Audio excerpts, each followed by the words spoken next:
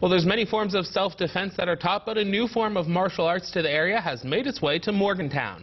Defense in Depth had its ribbon-cutting grand opening today for the introduction of Krav Maga classes now being taught there. Krav Maga is a type of martial arts that originates in Israel and has a focus on self-defense techniques.